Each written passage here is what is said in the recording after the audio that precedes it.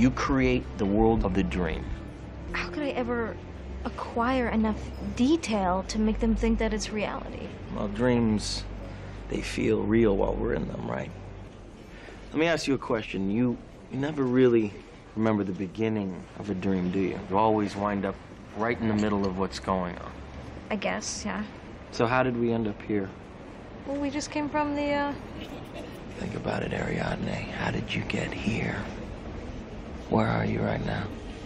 That's from Inception, a movie that explores a lot of the topics we're going to be talking about today in terms of dreaming, lucid dreaming, the extended consciousness realms of dreaming, and what those might mean for how we could engineer or explore those with various kinds of technology.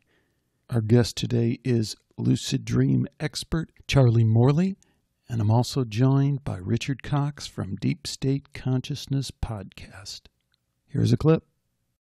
When he was watching one of these people in the lucid dream, trying to prove lucid dreaming, at one point he saw their eyes flicking left, right, really kind of synchronous. And he woke them up and said, "What were you dreaming about?" And they said, oh, I was dreaming about a tennis match.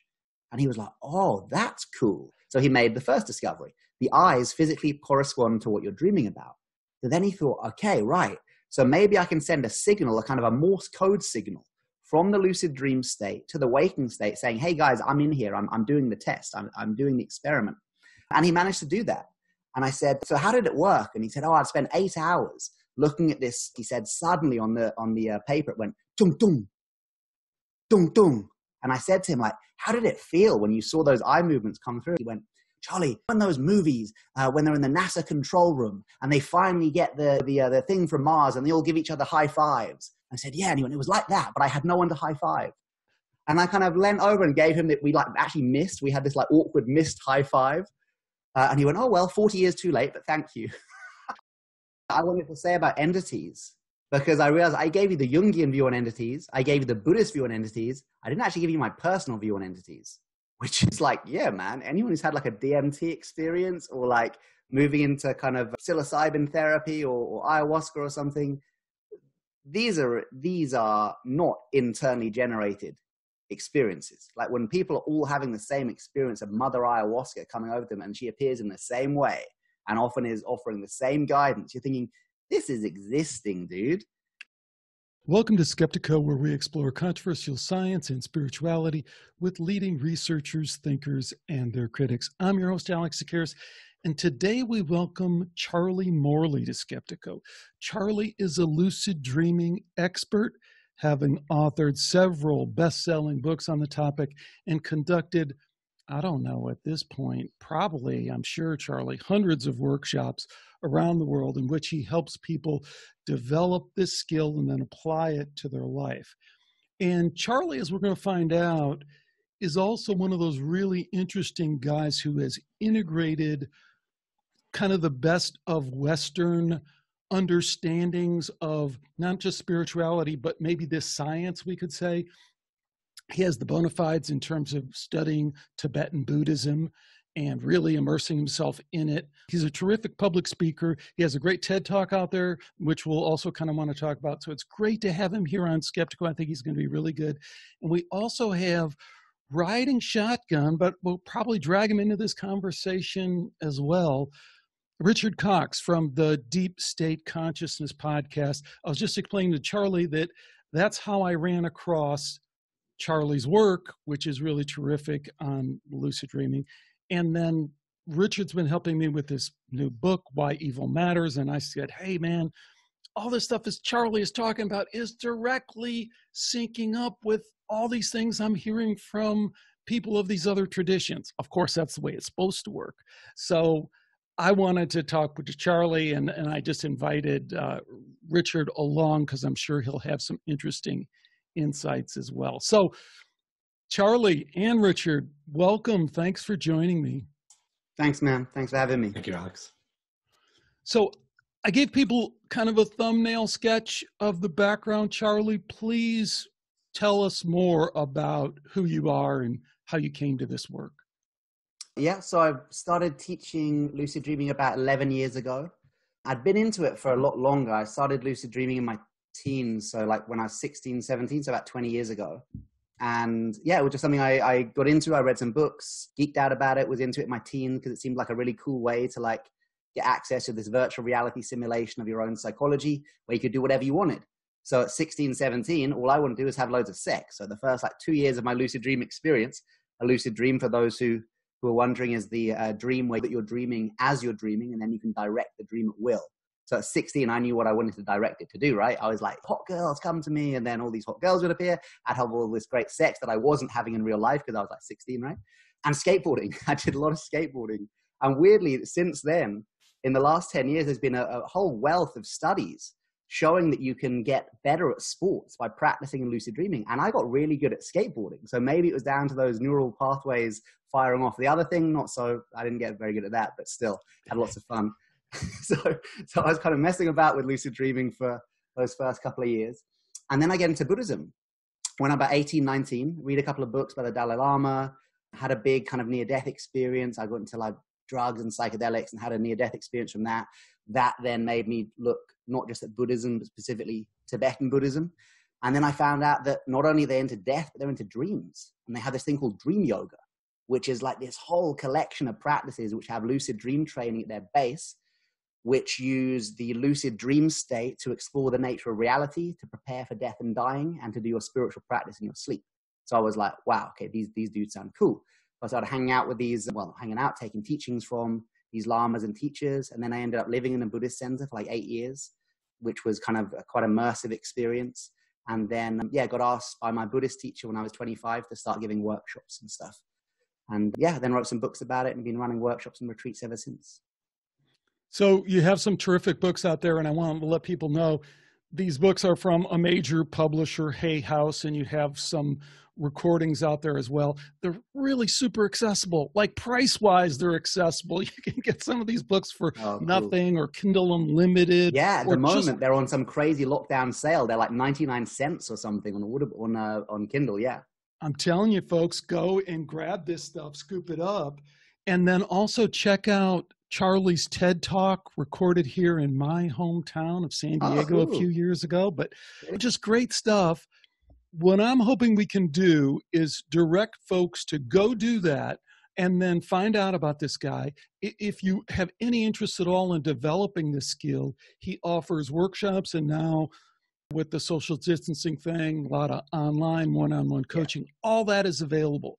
So with that, I guess I'm asking for permission to kind of jump past maybe some of that and get into some of the deeper philosophical stuff that you guys talked about, that you and Richard talked about.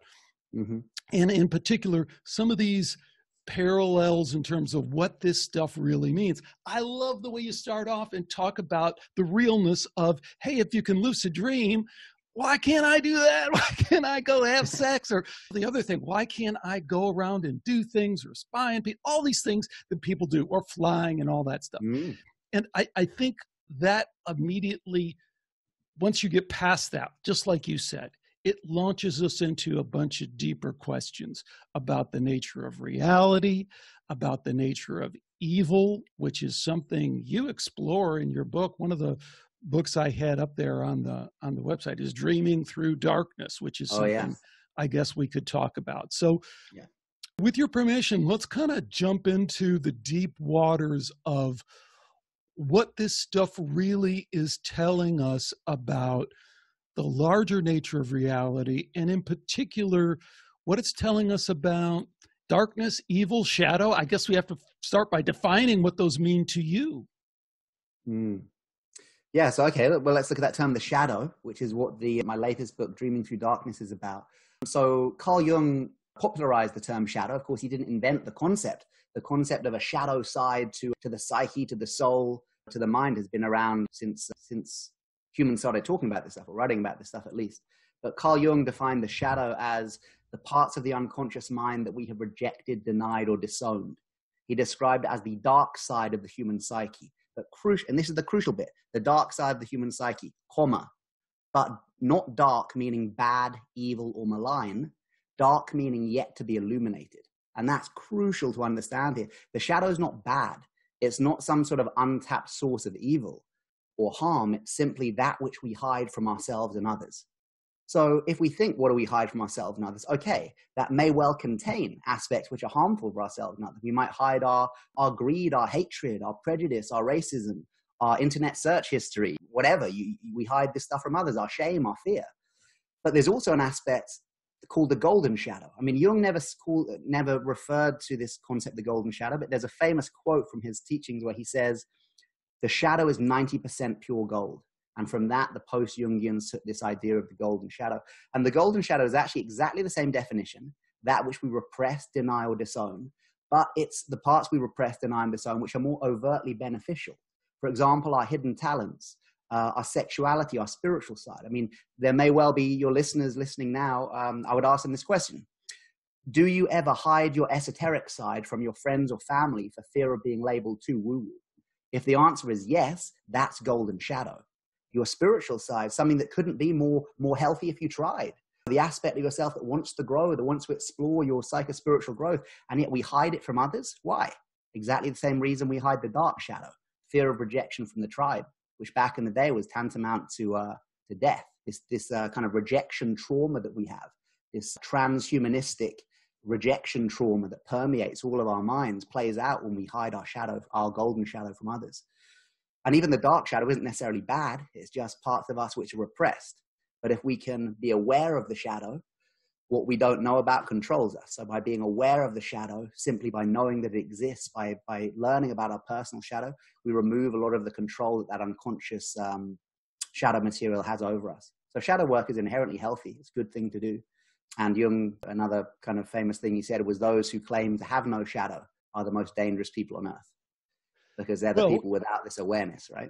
Well, see, now that creeps into some different territory, though, doesn't it? Which in kind of classic Jungian fashion, where you're kind of marching along with him, and then he says something like that, and we go, well, what the hell would that mean? What would we have to fear, and it would be dangerous unless there's something external beyond the shadow? And I think that plays into something that I did want to get into, and it comes up in your TED Talk, and it invariably comes up whenever we talk about these topics, and that is the integration between the Western understanding of consciousness and the obviously limited understanding, which we have to dance around. So I get it. You're up there doing a TED Talk, and I've talked to a bunch of people, Caltech physicist who says, yeah, I got up there to the TED Talk and they coached me beforehand. Kind of don't go into this. We don't like this. We love everything you say. Just, can you kind of say it kind of like this? Yeah. And at one point in your TED Talk, you go, and up here, as if this stuff is in our brain physically. I know you probably don't think that's true. Scientifically, it isn't true. Buddhist wise, we know we're past that, but we have to kind of play that game. And in the same way, Jung is kind of playing that game, and that it's all our shadow, it's our internal work, but there's some dangerous shit out there if you go outside of it as well. So do you want to speak to that at all in terms of how we navigate that in the scientific community, and then how we navigate this evil as it maybe is existing in an external form? Yes. I mean, straight off the bat, I don't believe in any objectively existing external evil. I don't even believe in evil as a concept. I believe in traumatized people acting out unintegrated trauma, which manifests as seeming human evil. But as far as like an objectively existing evil or kind of satanic archetype, yeah, I don't really believe in that. I believe that there is probably in the collective unconscious an archetypal energy of Satan, because so many people have believed and projected this belief out into the collective that this thing exists, that it probably does. Just as enough people have believed that there's a God concept, that probably exists too. But because something seems to exist doesn't mean that it's real. But then what is real here? It's something can be real and not true. It's like the Buddhist ideas of these like 6 realms of existence, what I talked to Richard about, these hell realms. And they have all these descriptions of these like hell, like 16 hell realms. But actually and they've each got descriptions of how they feel and stuff. But if you look at them, they're all psychological correlates. They're descriptions of depression. I mean, one of the the hell realm says you have molten lead poured through your mouth till your limbs are too heavy to move. Now, anyone who's been in that deep depression of grief when you've lost someone you love, and you're in bed and you literally, your arms are so heavy with depression you can't even move them, that's the hell realm. You're in that hell realm, or the hell realm of trauma, or the hell realm of anger. These aren't kind of places objectively existing. They're shades of suffering, which we can experience in the mind. But then, as a caveat to that, they also say the hell realms don't exist out there, but then neither does this waking life. So from a Buddhist point of view, the hell realms are as real as this waking life, but are also as unreal as this waking life. And then I get way out of my depth, man. Then you need to speak to some Buddhist Lama or something. I don't think, I can understand what they're getting at there, but I don't fucking know, man. I'm trying. Right. To a certain extent, that's the dilemma, because this is where we all live. We all live in this reality, and whether it's a constructed reality or not, this is where we reside, and this is where we have to kind of try and navigate, whether it's taking lucid dreaming classes to further our spiritual development, whatever the hell that would mean, or whether it means making the sign of the cross over your chest, or burning sage in your room to clear out spirits.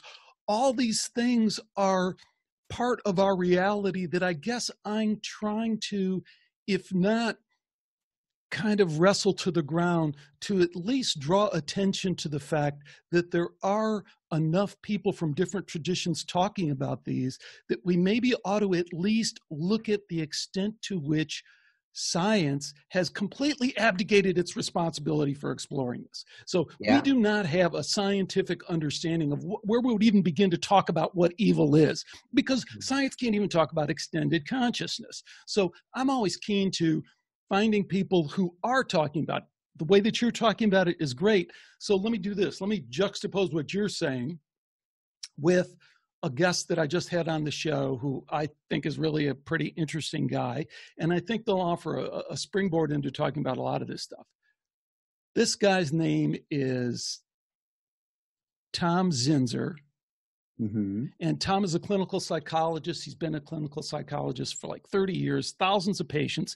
And he got into doing some of this spirit work, some of this darkness work with his clients in the form of ego separation. I think it has direct parallels to what you're talking about. Let's listen to what he has to say. Distinction that you make between darkness and evil. Well, I have to go back again and emphasize the clinical nature, because all of these start with the client's own story. My work is basically identifying those things within a person that blocks the light. So the protocol developed for the ego states is make the contact, communicate with them, make it safe for them to receive this light love energy. Once they receive it, as I said, 99% say, whippy, I love this, I don't want to be without it. And then they will move through the sharing and release of what happened to them. For spirit attachment, outside entities, it's a different protocol. They don't belong with the person. They need to leave. And in the worst cases, protocols designed to get to a point where they could be removed. Okay, so here's the point. And so Jung is also a clinician, right? It's interesting to look at that history. He's meeting with people. And at one point, I think Jung says, whether these spirit entities are real or not, I've found it most effective to assume and act as if they are. And now I think what Tom is saying as a clinician, here's a guy who reached a point in his practice where he was ready to give up his hypnotherapy work because people weren't getting better. But when he connected with a spirit guide who said, here's how you have to work with these people, and they really do, in some cases, have spirit possession or spirit interference, and that's really what's going on, that these people started getting better in a lot more ways. So again, I'd kind of throw it out there, Charlie. Where do we kind of get into that blurry zone of what is real and what is real in terms of this creation that we have in this plane of existence? Yeah, great question. I mean, if you look at some of the research on like exorcisms, they work really well. if the client believes that they have a spirit within them, and if you do like an exorcism and you really go for it and you enter into that, what I would say, entering into the psychosis of the client, then the exorcism can work, right?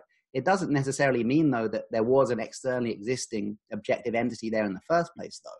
I mean, does it mean there wasn't an external spirit? Yeah, I don't think it matters if there was. I think if it is like an internal psychosis that's manifesting as some, I mean, if an element of the shadow becomes so split off, it will kind of take on its own consciousness. I mean, Jung was saying this, right? And that will seem like an external entity. Just like in your lucid dream, you can meet the shadow and people say, no, that wasn't my shadow. That was an external demon that entered. And I say, that's the calling card of the shadow. It won't seem like it's part of you. That's the point, because it has been split off. So again, you kind of loop around here and well, where do we go here? I mean, the Buddhist point of view is, if you look at the Buddhist view on demons, right? I love this stuff. Macha Glabdran, who's a famous female practitioner of the 10th century, she was called the mistress of demons. And she's asked by her son, "Mother, what is this demon that you talk of?" He says, "Oh, my son, when I talk of demons, I do not mean some small black creature who terrifies all who look upon it. When I talk of demons, I talk of anything that prevents your experience of freedom." I think, wow. So when we use the term like the demon of my addiction, the demon of my grief, the demon of my hatred, we're kind of using Buddhist terminology there very correctly. It's not that it's an external entity, it's anything within us that prevents our experience of freedom. And yet, if you look at the practice for exercising those demons within us in Buddhism, it is a very dualistic practice where you allow that demon of an addiction perhaps to be personified. And you imagine offering yourself to that demon. Actually gets very kind of esoteric. Then you offer parts of your body and stuff. You kind of dine with demons. You break bread with the enemy, as it were. So there is this external personification of the demon, but simply as a way for you to interact with it in dialogue. At no point is it ever said we should believe those demons actually exist. And again, you look at like Milarepa, one of the most famous saints. Again, he says, there are no demons. There is only the demon that prevents freedom existing in one's mind. So the Buddhist view, this kind of non-dualistic view, is there are no external demons. But it can be a very good idea sometimes to externalize or personify an element of our own trauma so that we can dialogue with it. And that's why chair therapy works so well. That's why the feeding your demons practice of Sutra Malayoni works so well. That's why this Chö practice within Tibetan Buddhism seems to work so well. But the view is there isn't any external entity there. Oh, but one more thing that guy said that was really cool, where he talked about what was blocking the light. And I love this idea with shadow work, both in the Buddhist view of shadow work, although you can't really say that because there isn't a concept of the shadow in Buddhism, but the Buddhist view of working with possibly harmful energies within us. A shadow is an epiphenomena caused by an object blocking the light. So we've got a source of light, we've got an object blocking the light, and then we have a shadow. And that shadow will often be in the shape of the object that is blocking the light. So with shadow work, we're looking at the shadow, but we can sometimes get so tied up in the shape of the shadow, we forget that it's not about the shadow, it's about the thing blocking the light. So the most important thing to do is to see the shadow, see the shape. And with that say, oh, that shape of the shadow looks a bit like. So then I can start looking for those blocks within my psychophysical system. Remove the block and there's no shadow, there's only light. So again, it's not that the shadow was something, it was form emptiness. It was something unreal appearing in form, but it never truly existed. It was simply an epiphenomena caused by something blocking the light. I don't know if that makes sense, but... Well, it makes sense. I just don't know if it stands up to the different data that we see out there. So I'm totally okay with what you're saying. I'm more than okay with what you're saying. I'm glad you're bringing it forward. Let's look at data then, because I can tell you this. Well, let me make sure we're looking at the same data. I'd throw some data on the table. So I'd throw, first of all, there's a guy at the University of Arizona, Gary Schwartz, super PhD, head of the Department of Psychology and Psychiatry at Harvard and Yale and all these places. One of the work that he did, and we've all heard about this work, we just don't know the source of it, is a guy goes out, he gets a heart transplant, and before it, he was vegan, super healthy, and he comes out of it, and now he likes pizza and drinking beer and watching sports. And it turns out they go and meet the donor, and that's what he liked to do. And then we go to University of Virginia, and we do, Ian Stevenson's was famous for pioneering this work on reincarnation. And they go and they have all this very well, carefully done research where they go and they track down these people and the reincarnation data fits, and there's no way of knowing that. Again, suggesting that there is an extended consciousness entity that is real and has the ability to influence, enter into, in a way, not much different than a spirit possession, enter into people's real consciousness, whatever that is, and affect it. So what about that data? So Alex, I would agree with everything you said there apart from one word, which is entity. You said consciousness entity that can enter into. I would just remove that term. The Buddhist view of mind is mind stream, which is brilliant. Mind stream is a non-personal, continually flowing stream of our kind of consciousness. In fact, beyond consciousness, because consciousness requires a self to be conscious of. But that's the term, actually. That's how you translate it, mind stream. And the mind stream manifests into personalities in different incarnations. And the reincarnation data, I mean, it's amazing. Some of the stuff that Alan Wallace is bringing out, who is does a lot of the Mind Life Institute stuff. They bring the scientists talking to Dalai Lama and stuff. It's totally valid data, kind of proving in many cases, or seemingly to prove, elements of reincarnation. So I'm totally down with that. But we can believe in reincarnation. We can believe in consciousness from somebody's heart being kind of imprinted and entering into another one's. Absolutely. But I don't see how that links to externally existing evil entities. Well, I don't understand the distinction. To a certain point, we get to a matter of semantics. If we say there's this consciousness stream that can break off and enter into this other individual and become part of their consciousness stream. And that's what I like about... But it's non-personal. Entity, by definition, would be a personal, a kind of objective entity, right?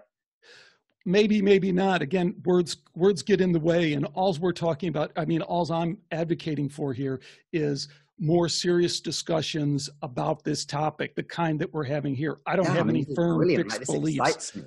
But me too. But here's what Tom Zinser have this conversation, right?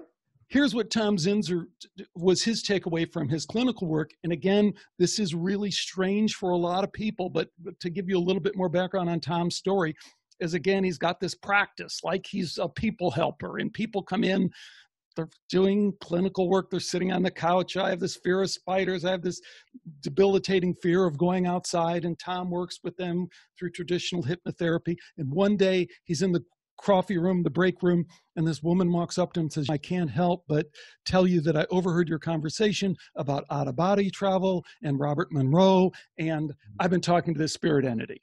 And what this spirit entity wants to talk to you. And he says, hey, fine, I'm game. I can handle it. I'm a PhD in psychology. I know where to draw the line. I have discernment. He starts communicating with Jared, the spirit entity, and pretty quickly he's off reservation in psychology, and he's taking Jared's insights and he's integrating them hand in glove with all his practice and training in terms of clinical therapy. And Jared is saying, oh, this person has a problem with a past life that may be getting in the way. Oh, this person has an entity that has entered them that is their mother, and their mother needs to move on to the light.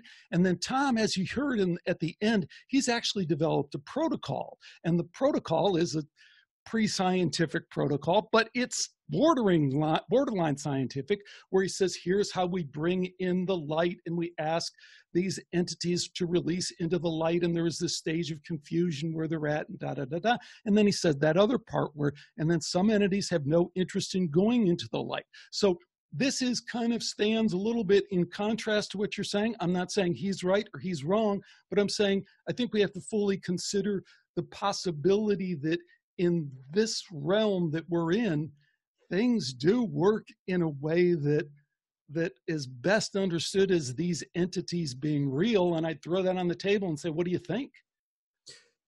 Yeah, I mean, it's going to sound like I'm kind of, well, not contradicting myself, but also the Buddhist view is that this is not the only realm of existence. There are like 6 realms of existence, which can actually be all contacted through the human realm if you had to do it. And these include like hell beings, heaven realms, hungry ghost realms, of course, animal realm. And the animal realm and the human realm are the only kind of ones that we can see with these eyes in this kind of spectrum that we see. But had we the eyes to see it, we could see these other beings, right? And if some people do, so if they have psychic capacity, or perhaps the use of psychedelics that opens up our kind of sphere of vision a little bit, then it seems like we can communicate with these. But again, this idea of kind of, these aren't entities, these are beings. These are like sentient beings. So it's not that it's not like an entity, like a spirit. These things are as real as humans. So from that point of view, God, we're absolutely not alone. There are trillions, because apparently humans are like the rarest. We're the rarest of these beings. There are way more hungry ghost beings and hell beings and all this kind of stuff. But these are sentient beings, not entities. They're not other things. They're not spirits. They're real. But they're as real as we are. We just can't see them. Charlie, let me digress here for a second, because one of the things you said in the TED Talk kind of blew me away and was almost like a throwaway point for you, because you're so immersed in lucid dreaming and in helping people develop that skill and use that skill in their life. But you said lucid dreaming is something that Western science has only acknowledged for the last 40 years, but Buddhist tradition, Buddhist wisdom has talked about extensively for 1,000 years. So do you want to speak to that at all? Yeah, I mean, I can draw on the wisdom, but I don't know a lot of it. I mean, it's like, I'm like kindergarten level as far as Buddhism goes. And that's someone who lived in a Buddhist center for 8 years, and I still say I'm at absolutely kindergarten level. But yeah, I mean, there is a huge wealth of wisdom. If you look at kind of Western psychology, it began about 100 years ago. Eastern psychology began about 2,500 years ago. It's like the kind of mind mapping that these Eastern traditions have done, like 85,000 different aspects of mind that they've mapped, labeled, and showed how you can experience, makes a lot of kind of Western psychology seem, to use the term I just did, kind of kindergarten level. And yet what it doesn't have is the amazing strides in neuroscience that we've had in the West. And what's really exciting at the moment is neuroscientists working with this ancient 2,500-year-old psychological system and kind of proving each other. And that's where it gets really cool, because I wasn't brought up a Buddhist. I kind of worship at the shrine of materialistic science as much as the next Westerner, whether we know we're doing it or not. This is the kind of religion we grow up in, right? So I'm always really excited when you get kind of brain stuff proving the Buddhist stuff. Not that we should need proof, but it's kind of cool when it does. So with lucid dreaming, when in the 70s they first proved lucid dreaming, which apparently when I spoke to the guy who proved it, this doctor called Keith Hearn, I said, well, what was the kind of equivalent of you proving it? He said, it would be kind of like us proving telekinesis right now, where there are some people who say they can do it. There's actually a lot of evidence that it could be possible, but it's still completely out there woo-woo. He said it was like that. It was like we proved telekinesis. And it had that same effect on the scientific community. It took about 10 years, even though it'd been proved in 1975, it took another 10 years before anyone was taking it seriously, because it was just, no one would touch it, right? Then you had Stephen LaBerge a few years later over at Stanford, who did similar tests, and he managed to get some stuff peer-reviewed and published and stuff. You were probably much more familiar with that research, but I think it helps ground people. And I love the way you said it, because we have this, we're swimming in this pool of Western rationalism in a way that we don't even understand we are, but we are. So I think it helps when we lock down what this science is like. So they're doing sleep science, right? So they're hooking people up to EEGs, and they're looking at their eye movement, and they're doing all the stuff that you would expect in order to understand this, right? It's real science, if you will. Yeah, I mean, like back in the day, the way they had to prove it in the mid-70s was, or the kind of challenge, the gauntlet that was laid down was, the only way you can prove lucid dreaming is real is to send a signal from the lucid dream state to the waking state saying, hey, I'm conscious in here. I mean, that's a ridiculous gauntlet to lay down. Most people would have given up, right? But this guy, Keith Hearn, was like, okay, I know it's real. We've got all these testimonials from Tibetan Buddhism, Sufism, Toltec Mexica, even some of the early mystic, Gnostic Christian traditions. So we know this is real, right? So we've got to send a signal. So he started trying to send signals through the pinky, because like the body is paralyzed during REM sleep. So you can't really move, but you can sometimes get little muscle twitches. So first thing he did was he tried to get his subject to go into a lucid dream, hook them up to the brain scanners to show they are in a lucid dream and that the eyes are moving rapidly for rapid eye movement, blah, blah, blah. Anyway, the pinky thing didn't work. But when he was watching one of these people in the lucid dream, trying to prove lucid dreaming, at one point he saw their eyes flicking left, right, really kind of synchronous. And he woke them up and said, what were you dreaming about? And they said, oh, I was dreaming about a tennis match. And he was like, oh, that's cool. So he made the first discovery. The eyes physically correspond to what you're dreaming about. So then he thought, okay, right. So maybe I can send a signal, a kind of a Morse code signal from the lucid dream state to the waking state saying, hey guys, I'm in here. I'm doing the test. I'm doing the experiment. And he managed to do that. And I interviewed him actually at the Science Museum in London, where they got the dream machine, the original kind of EEG thing that he used to prove it. It's behind a kind of cabinet thing. And I thought, cool place to interview him. And I said, so how did it work? And he said, I'd spent 8 hours looking at this. It was done on paper back then, paper readout, kind of like a lie detector test, right? Of the ink going tick, tick, tick, tick, tick across the screen of all these like random eye movements. And after about 8 hours, he said, suddenly on the paper, it went tung, tung, tung, tung. Tung, tung, tung, tung, which was the kind of Morse code thing, the eye movement. He said two to the left, one right, one to the left when you're dreaming. And it turns out the lucid dreamer he had hooked up to the scanners had become lucid, had remembered the task, and, oh, right, I've got to send the signal to the outside world. So in the lucid dream, he looked left, left, right, left. That was picked up on the eye monitors, thus proving a signal could be sent from that world. And I said to him, like, how did it feel when you saw those eye movements come through? And he's really sweet. He went, Charlie, in those movies, when they're in the NASA control room and they finally get the thing from Mars and they all give each other high fives. I said, yeah. And he went, it was like that, but I had no one to high five. And I kind of leant over and gave him that we like actually missed. We had this like awkward missed high five. And he went, oh, well, 40 years too late, but thank you. I was like, oh, dude, he'd been waiting for that high five for so long. But anyway, so they proved it in the 70s. So it was real stuff. But then slightly more contemporarily, in I think like 2010, they did the first fMRI scan on a lucid dreamer. Now, I've been in an fMRI scanner before when they wanted to see if I'd changed my brain through meditation. I'm sure I had no changes, but they wanted to check. And it's like a techno rave. When they put on the magnet that goes around, it goes, dunk, dunk, dunk, dunk, dunk, dunk, dunk. I was like, how the hell could anyone sleep in this, let alone meditate? But anyway, this guy in Germany managed to fall asleep in one of these things, have a lucid dream, and they got live footage of what happens to the brain when you become lucid. And they had theorized that when you become lucid in a dream, the centers to do with self-perception and self-reflective awareness, so I know that I'm having an experience, would light up. And they were proved exactly right. The right dorsolateral prefrontal cortex just lights up like a Christmas tree as soon as this guy gets lucid. And they all got that. And then suddenly, once they had that, all this funding came through, and now all these cool lucid dream research things. And one of the cool things they did after that was on sports. They wanted to see, they were like, oh, wait, once you get lucid, your brain doesn't think you're dreaming. It thinks you're awake. So we wonder, would the brain lay down neural pathways in the same way as it does when we're awake? Wouldn't that be cool? They were like, yeah, and they proved it.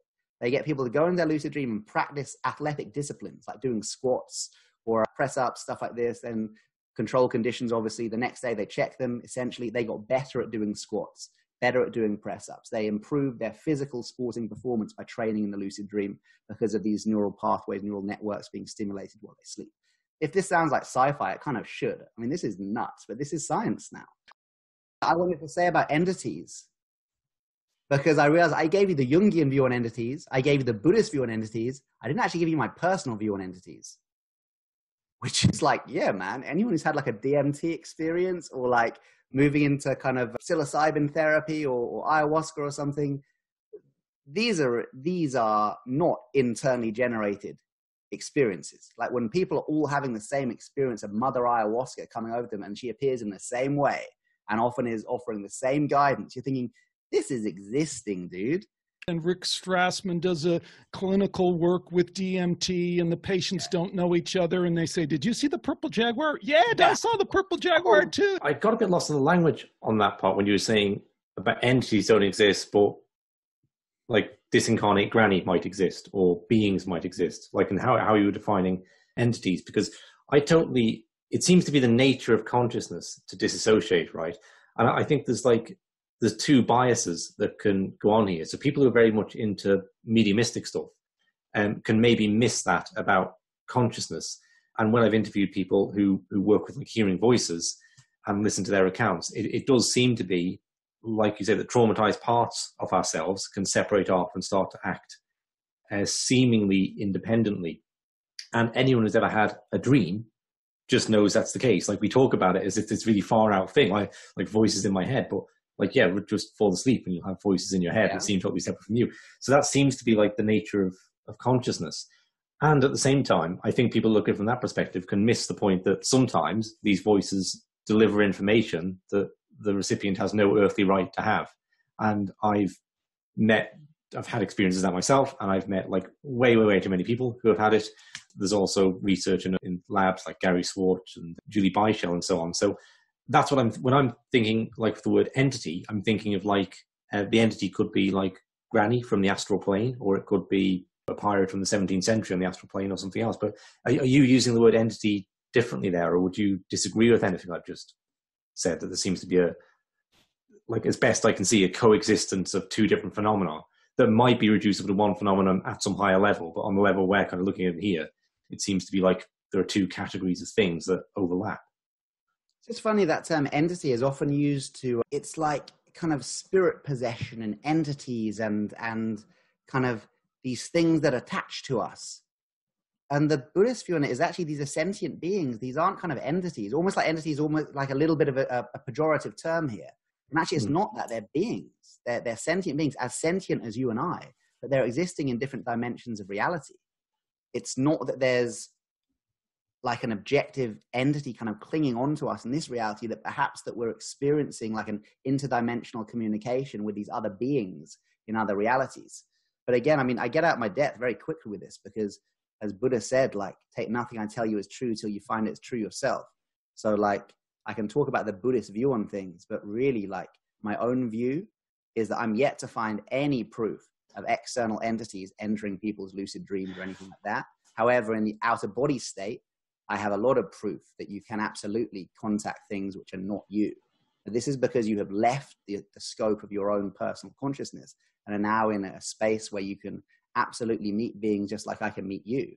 But because you're in a disembodied form, your kind of spectrum of who you can meet is much, much wider. Let me take a run at this in a slightly different way, because you're being super humble because you sound like a super humble, cool, spiritually enlightened guy, but you have a lot to offer, and you've done a lot of this work, and you've also worked with so many people. So you have the kind of advantage of having that kind of collective experience of so many people who you've taken through this. Let me try and see if I can lay out another parallel that I found between you and what Tom Zinzer is saying. And then we're going to look at one other person I've talked to who is a medium there in the UK, Claire Broad, and both Richard and I have both spoken to her, and she has a different perspective on this as well. But at some point, Charlie, I heard you say that it is understood through the Buddhist tradition, our ability to create the separation in these ego states can lead to those states actually becoming real in some sense. And I might not be saying that exactly the way that you said it, but that was the gist. I don't think I totally understand that question. Yeah, so maybe I'm not getting it. I'll tell you what Tom Zinzer says. Yeah. So Tom Zinzer, like when he first started doing this work, he was working with people that had dissociative identity disorder, right? Split personality kind of stuff, which 20, 30 years ago was like highly controversial, and now it's accepted. People have all sorts of disassociation with parts of themselves, and sometimes it's very mild and it just causes anxiety that seems to come out of nowhere. And sometimes it's like really extreme where people can forget the other part of themselves while they're occupying this other space. And I thought I heard either, and if I didn't, we'll just scratch all this, but I thought I heard either in your TED Talk or your interview with Richard, you talking about that the Buddhists understood that you could, if you kind of put your energy into it, break off a part of yourself in that consciousness space that we all have, and that can become, and in your lucid dreams, you can dream in that, and that you can kind of, and it kind of becomes this tulpa thing where it kind of actually becomes real in the same way that. Tulpas, okay. Oh, wow. Yeah. Tulpas gets into very, very esoteric.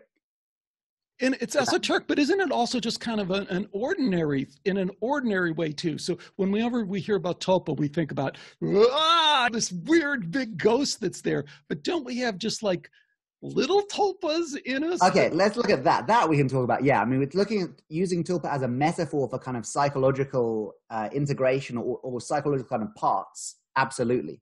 Although it should be said that apparently the tulpa practice was real, and the ability to kind of manifest corpse, where you would take some of your consciousness and kind of project it into a corpse, and that corpse would be manifest. But because it was only an aspect of your consciousness, it would be a bit like a zombie. Like you couldn't play poker with this thing. But it would kind of follow you around and something, could carry your bags and stuff. And it was very utilitarian. Tibet was a big country. You need some dude to carry your bags if you're going to walk like 5 weeks. Well, I mean, that's crazy stuff. But people can Google that. It seems to have some existence. But yes, let's look at kind of that internal aspect of a split off parts. In the lucid dream, absolutely, you can meet personifications of elements of your own psyche. And that's cool, man. I mean, you can kind of do work like that through shamanic journeying and maybe through some yoga nidra work and through some psychedelic work if you're using it therapeutically. But the cool thing about lucid dreaming is you can actually meet a personification of your fear. You can meet a personification of your sexual trauma. You can meet your greed.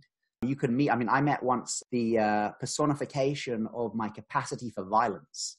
And that was crazy, man. And of course, the lucid dream feels as real as this. This is the strange thing about lucid dreaming. And of course, that feeds into the view of the hell realms too, that the lucid dream feels absolutely as real as the waking state. I mean, you can taste, you can touch that old thing about pinch yourself to see if you're dreaming. That doesn't work in a lucid dream. You pinch yourself in a lucid dream, you just feel pain. Now that's cool because you're like, pain, but I'm asleep in bed. I'm not really pinching myself. My dream fingers are pinching my dream arm and dream pain is being evoked in my mind. I mean, that's super cool anyway. But so in the lucid dream state, you can kind of meet these split off parts of yourself. Or you can meet these personifications of your own psyche, which, yeah, they manifest like a tulpa. They seem to exist, but they don't really. It's form and emptiness. It's not real. It's a projection of your mind, but you can touch it. You can taste it. You can interact with it. So the lucid dream state, yeah, we can meet these aspects of ourselves. And what I'd always ask people to do or always advise people to do is to hug them. That could really, the whole teaching I've been doing for the last 11 years could be summed up in that. Hug everything in your lucid dream. Because if everything in the lucid dream, or at least 99% of everything in the lucid dream is you, then whether it's a manifestation of your anger or your fear or your sexual trauma, hug it. Because what could be more symbolic of love, of acceptance, of integration than a hug? So I'd often say hug first, talk later. I love that. Hey, Charlie, would you tell folks your story about entering the hell realm and the hugging? Okay, there are actually two different ones, but the hell realm I can talk about. And I think actually my Buddhist teacher, Lama Yeshe Rinpoche, his book comes out, his biography comes out next month. And I think I get a mention. He says about one of his students visiting the hell realm through the lucid dream state. So because of this idea that the realms of existence are dreamlike, including this one, it's said that you can use the lucid dream state and the outer body state, which in Tibetan Buddhism is referred to as the special dream body state. You can use those states to visit these hell realms because they don't exist outside of the mind, but then neither does this. You can visit a hell realm as realistically through the lucid dream state as you would if you actually entered a hell realm, right? Apparently. So anyway, I got this instruction to visit a hell realm. Now, I wouldn't advise anyone going to a hell realm unless their Buddhist Lama tells them to. Apart from anything else, you got no kind of safety backup. I was like, visit a hell realm, will I be all right? And he was like, yes, yes. And I was like, okay, right. So I'm not going to die or go mad or something. So I become lucid. I don't know what. Oh, no, I was in a car. That was it. I was in a car and I realized no one was driving the car, something like that. And I went, hang on, that's weird. Oh, my God, I'm dreaming. So I noticed the weird thing. I became lucid.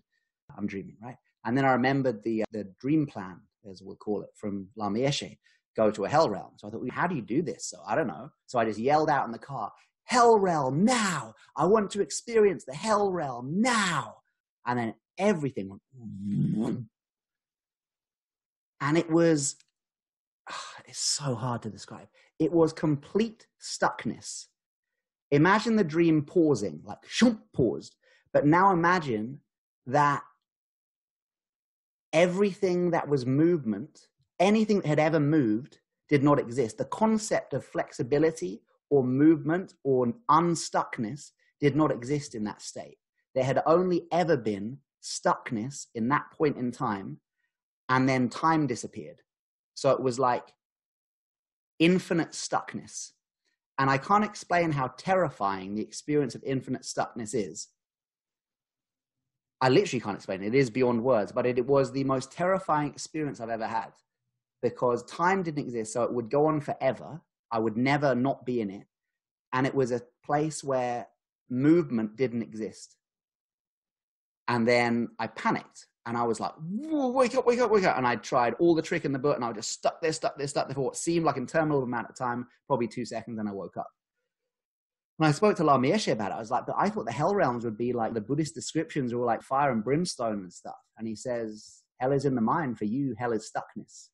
And I thought about it and I was like, oh, wow, that is true. I think for many people, hell is stuckness, you know, complete inability to move, a complete being frozen in time, having no agency, having no free will, being stuck in a place of no movement forever was my experience of hell.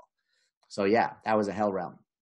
Who knows? If you did the same lucid dream plan, and of course you could, it'd be totally different. Like a Christian listening to this, if they called out to go to hell, it would probably be a totally different experience. And whether that would be a good thing to do or an advisable thing to do or not, I don't know. But that was the hell realm one. As far as the hugging the demons thing, I know what I'll tell you one that really crossed the boundary. You'll like this, I think. So I've done a lot of this work where whenever you get lucid, if ever you meet anything scary in the lucid dream, it's you, right? Everything in the lucid dream is you. So you meet something scary, you meet a monster, you meet a vampire, whatever it is, go zombie, go and hug them. Show them love, because they are they are a personification of some zombified part of yourself, or some monstrous part of yourself, or some fearful part of yourself, terrifying part of yourself. So you go and hug them, you show them love, and then often they like dissolve into white light, or they like turn into, or you hug them and actually you release the embrace and they're not angry. You kind of pacified them. Really obvious psychological work here. So I had this dream about, I don't know, maybe 4 years ago or something, maybe 5. I became lucid. I was at Liverpool Street Station, which is a big station in London. And I looked over the barriers down into the kind of forecourt of the train station. And I saw these people in black robes standing in a circle around a pentacle or pentagram. I always forget that symbol. The pentagram. Pentagram, right? And I think, okay, shadow elements, scary stuff. And literally like blase. I flew down off the thing. Went to them, I thought, okay, they're representations of what? A fear of satanic ritual. Yeah, my Christian upbringing, whatever it is. Okay, it's just shadow stuff, right? So I see the main one. The main one looked like Charles Dance, who's a character, who's an actor who's been in many things, but particularly he was in Game of Thrones. People might know him. And he was like main like ringleader of this satanic cult thing. So I just fly over to him, like ground level flying, and I hug him. And I go, my shadow, and I hug him. And then I felt this incredible force. I mean, it was like being hit by, like a sonic boom. And it went, boom. And I literally flew off onto the floor.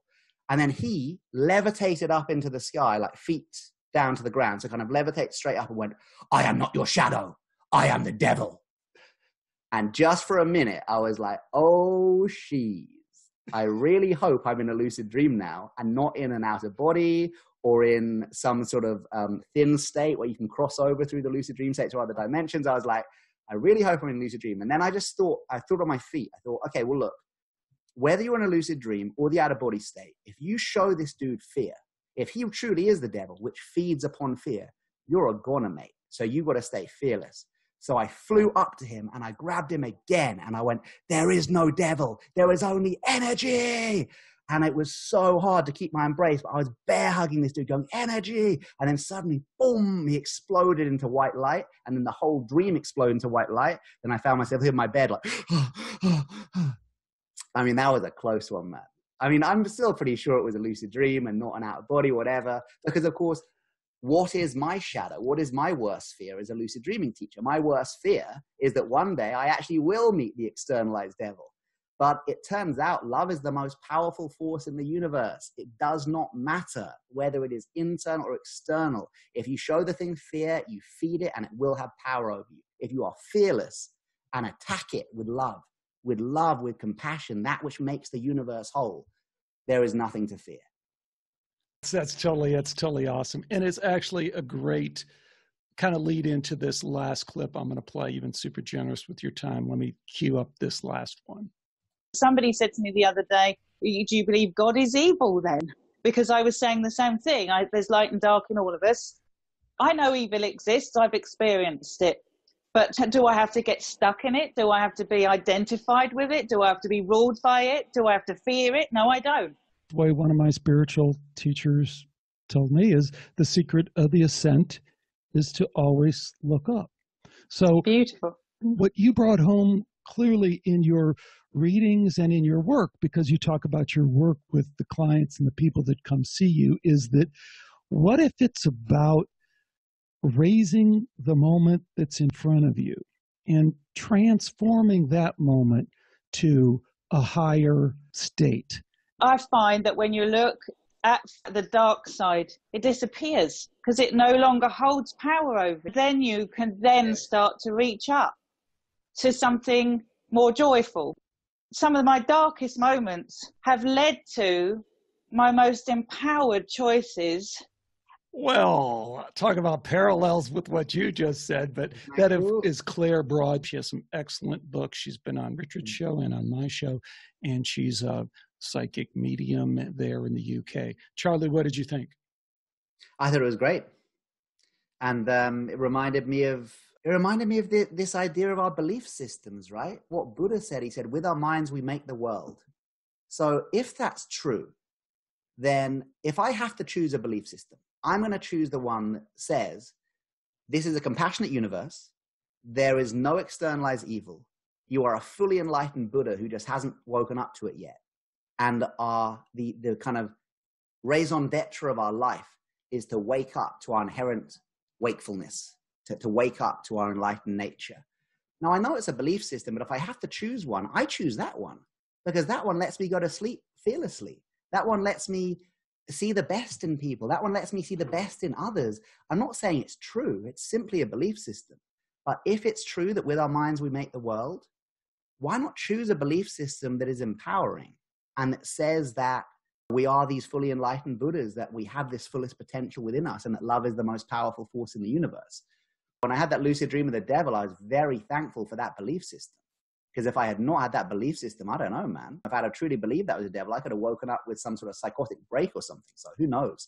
But yeah, I totally agree with her that once you face evil, once you face the shadow again, what is the shadow? It is an epiphenomena caused by an object blocking the light. The shadow is not the problem here. It's the thing that's blocking the light. Remove the block and there's only light.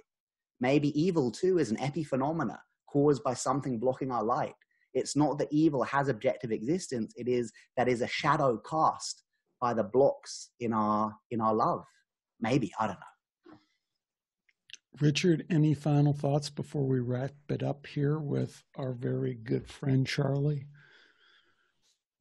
Yeah, so I'll say something, and you can quote it if you want, Alex.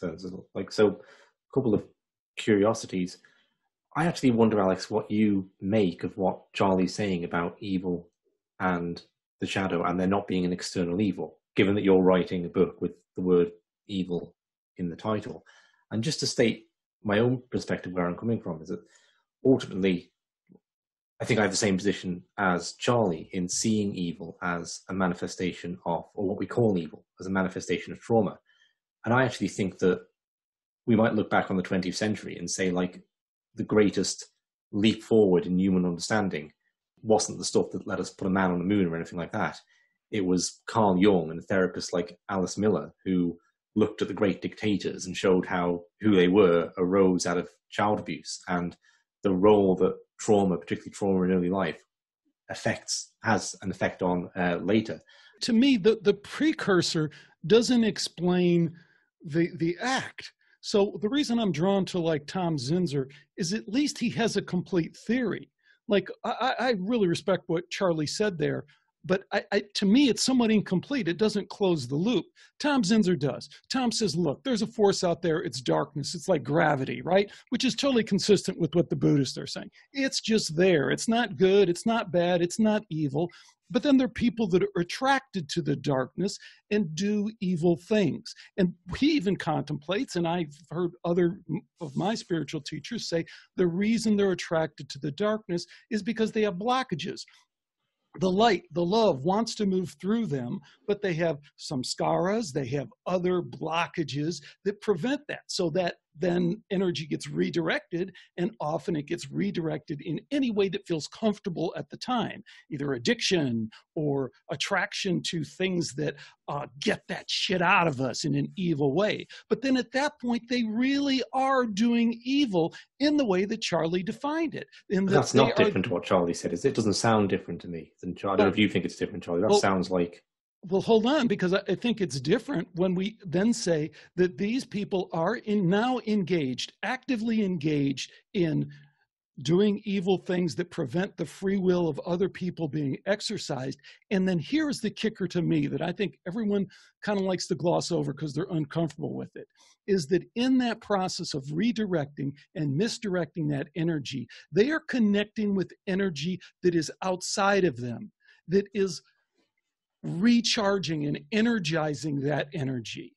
So the reason they do the satanic ritual abuse, like this is my objection, like when I talked to you about the guy, Richard, the inside baseball here, the guy from Ohio State University who says, hell yeah, L. Ron Hubbard and Jack Parsons were in the desert and they were working with Aleister Crowley to bring about the Antichrist. And the Ohio State University professor says, well, whatever people believe, that's what's most important. No, bullshit. What's important first and foremost is it possible to direct your energy to beings, entities, real things that are in these extended realm and have them manifest in a way that interacts with this realm? Because if that's real, that is a different reality that we have to deal with.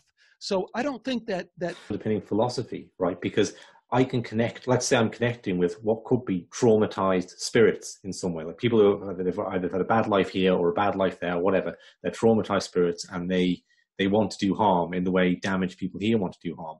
That's not fundamentally different on some level from me connecting with other damaged people here in a cult or something, like the Manson family, and going out to do harm. So it's not about whether there's a fundamental evil. It's getting together with, it's traumatized people getting together with other traumatized people. Hold on. If we can't get there to talk about that, then we're lost, right? If we always have to talk about it in metaphor, then we're lost. If we are willing to contemplate the potential reality of that just like people can go to a crack house and connect with a bunch of very negative energy and wind up in a worse place, well, that they can connect with the crack house in the spirit realm and wind up with some very dark forces there. As soon as we say, okay, that's on the table, then I'm with you. Let's start that discussion. But right now we have to recognize that we're not having that discussion. Science will not allow us to enter into that realm, and religion, as we know it, will not allow us to contemplate those things. That's the great thing about what Charlie's bringing to the table. He says, hey, I'm part of a spiritual tradition, a long wisdom tradition. And they're not only open to it, but they'll tell you they have a pretty complete explanation of how that stuff might work. Charlie, you're like listening in on an inside baseball conversation. I mean, just such a cool conversation. My interviews are not usually like this, man. They usually just tell me about lucid dreaming and stuff. This is brilliant. We're talking about the nature of reality, objective evil, and subjective and objective evil and subjective evil. This is brilliant. I mean, yeah, I listen to both of you speak. I agree on both counts. I'm like, oh yeah, I really agree with that. I also agree with that. It's like, yeah, God, anyone who's making like hard and fast claims about this stuff, I think probably need to check themselves, right? But let's at least have conversations about it. Let's at least talk about these possibilities and explore it. I mean, what could be more fascinating than this, right? Agreed.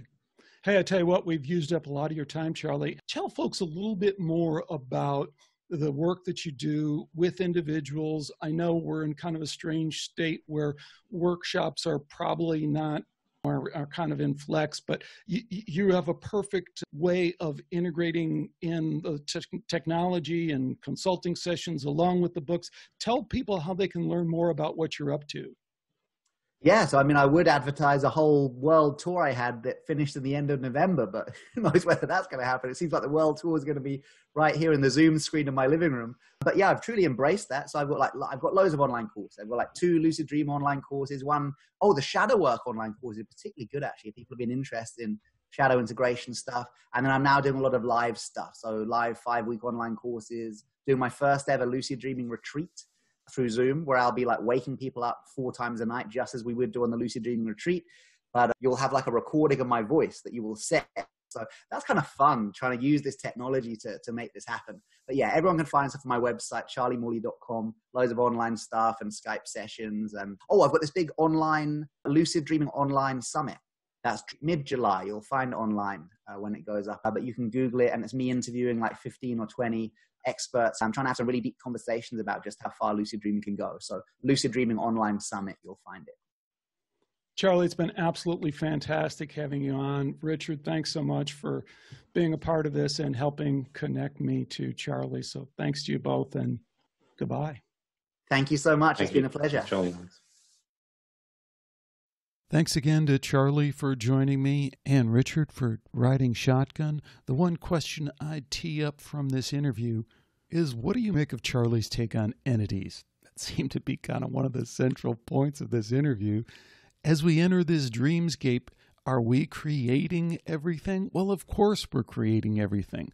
But it seems like when we're really pressed, we come back to this idea that there are these external entities, not just in this minute-by-minute thing we call reality, but somehow beyond that. So that would be the question. Pop on over to the Skeptiko forum if you would and let me know your thoughts, or drop me a note and tell me what you think. I got some good ones coming up. I got some not so good ones too, but that's part of the process. Anyways, stay with me for all of that. Until next time, take care and bye for now.